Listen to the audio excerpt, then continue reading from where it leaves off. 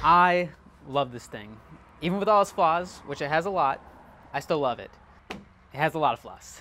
Last episode we left on me fixing the four-wheel drive because that was not working at all. Replaced all that, got that fixed. It is working perfectly now. Took it for a test drive to enjoy the top off and all the windows down and everything was nice until my brakes started locking up. The front brakes were smoking really bad. Luckily I made it home, but that is something we have to deal with right now. Apparently that's a common issue, but I'm learning a lot of things are common issues with these. So we're gonna tackle it one step at a time. So first thing we're gonna do, jack up this front end, take care of those brakes.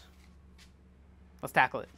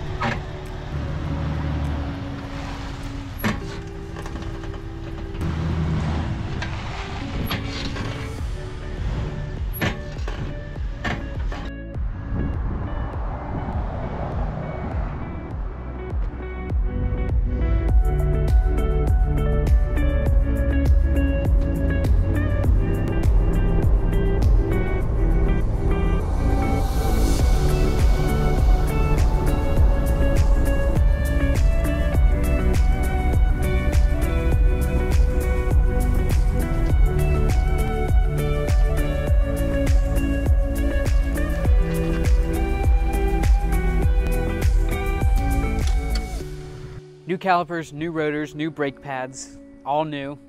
Works great. Even left a little mark on the driveway. How good it works. I'm not going to do the rear brakes because they are drum brakes, and I might want to convert them to disc brakes in the future. I think disc brakes are a lot easier to work on. I think they stop a lot better. But this is all stopping really great. I took it for a test drive and not overheating anymore. Good news. It was actually really easy too, because I was expecting a lot of the bolts to be rusted together, and nope. It was all very easy.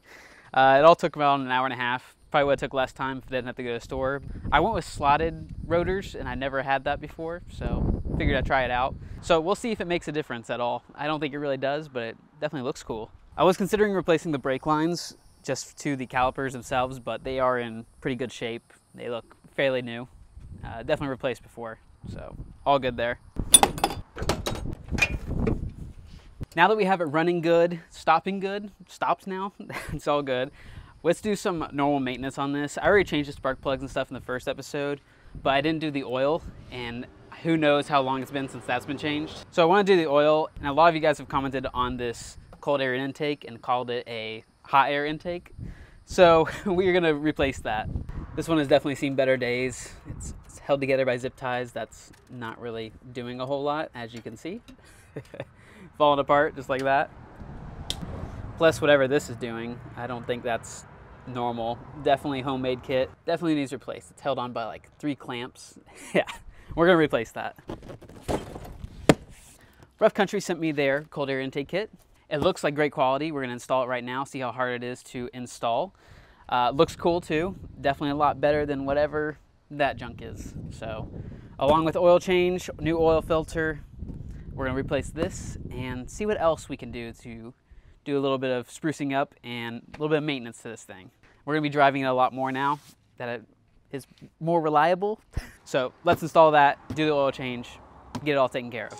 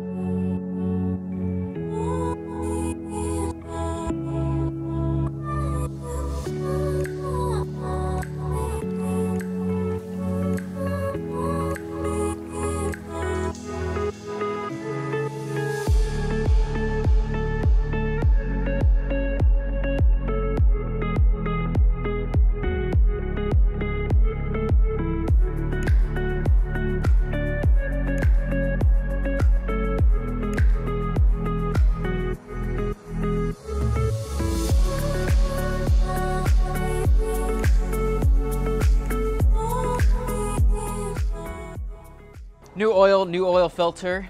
new cold air intake that was very easy to install. It came with a complete set of instructions. But if you are like me and don't like reading instructions, you can watch their YouTube channel.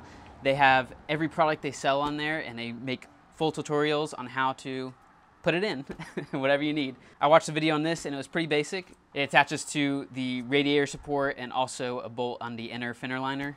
And then everything else is pretty much just plug and play. Snap it in, screw the clamps on, and pretty good to go. Pretty easy, pretty simple. I think anyone can do it, and it's definitely gonna help with this aftermarket one that was on here. And it also helps with the stock intake if that is something you wanna switch out. For the oil, I just used some full synthetic 10W30. That's what was recommended. People are picky about their oil brands. Me, not so much. I just use whatever everyone else recommends. There's always comments about I should use different kind of oil, but this works. Changed the oil filter too, went ahead and did that. And while I was at it, I also changed out the drain plug. You want to do that realistically every time you change the oil, but you can get away with replacing it every other time if you want to. I really need some new hood latches. These ones, I don't know, these aftermarket ones aren't really that great. So it's pretty much ready. All the maintenance is done. New oil, new spark plugs, new basic maintenance, all done. And it's ready to go, ready to drive.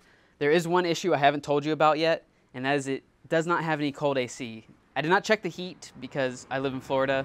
We don't ever really use that, but we do use the AC pretty much year round. On a Jeep, probably not use it as much. I'm sure people don't use it at all. I think there was an option for it not to even come with air conditioning, but this one has it and it does not work. It does not cool at all. So first thing I'm gonna check, I'm gonna let it run for a little bit, see if the compressor kicks on. Also gonna check, make sure it has some coolant in there. Probably go to the store and pick some up. If it is full on coolant and the compressor kicks on, then we know that the compressor is most likely bad. Even if the compressor doesn't kick on, it's probably bad. It's getting up here in age, so it wouldn't surprise me if this thing went bad. Hopefully it's just a couple cans of Freon, and then that will fix it. So we're gonna do that. Also, I have not washed this thing yet. So I'm gonna break out the pressure washer and give it a good wash. Maybe it can blow off all that rust and then be perfect underneath. We'll see.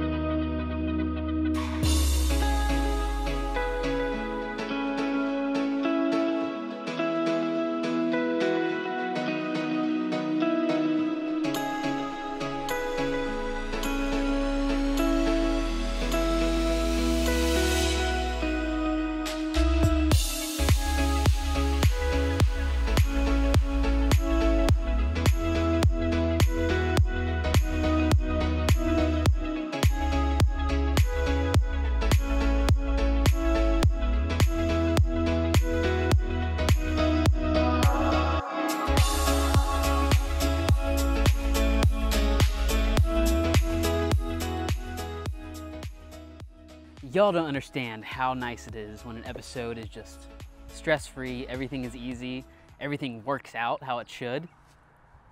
It should happen more often. I wish it did. AC is fixed. It just took a can and a half of Freon and it started working. The compressor started kicking on. Sometimes when your car is low on Freon, it won't even kick on the compressor. I guess some kind of safety feature. I'm not really sure why it does that, but put a couple cans of Freon in it and started right up, ice cold air. I didn't see any leaks. We'll be able to tell here in a few weeks of driving it around, but I think we're good to go. I went ahead and took off these metal rusted out side steps. They were just looking really bad. There was no saving them. So I just took them off, put the bolts back in to keep water out from inside. I don't know if that's gonna help considering there's a huge hole in the floor pan, but it helps a little bit. Went ahead and pressure washed it, cleaned it up. There's a lot of mold on this thing from sitting for so long. A lot of rust streaks that I was able to get off with some rust remover. That was just on the surface of the paint. It wasn't actual rust on the metal itself, so that was easy to come off. The actual rust, though, doesn't come off as easy. Also cleaned up the fender liners, make it look a little bit prettier, cleaned up the wheels, pressure washed it all down, cleaned up the top. I didn't get the very top because I didn't want to pull out my ladder to get to it, but I will get that another day. I just wanted to clean it up, and interior didn't really need much. Just some vacuuming, cleaned up the dash, wiped it all down. Looks a lot better. It all looks good now. Very shiny. Brand new. Like brand new. Just don't look underneath and don't... the rust falls every time you close the door. Speaking of rust, I found a new hole while I was pressure washing. I was pressure washing around this because there was a lot of mold and buildup, and there's a hole right there that was hidden. I shouldn't be surprised finding extra rust holes just from looking underneath and just what we've had to deal with so far. But we're gonna be fixing that next episode. We're gonna be tackling the main rust issues, a lot of the frame issues, and the hole in the floor. We're gonna get all that taken care of because that's really the main thing that's keeping it from being a good working Wrangler again. Just that little concerning part. But I'm gonna load up my trailer now because I am gonna go pick up something that I think will help with that rust, I think. Let's go pick it up. It's a bit rustier than I expected. Oh yeah, that is, too bad I already paid for it.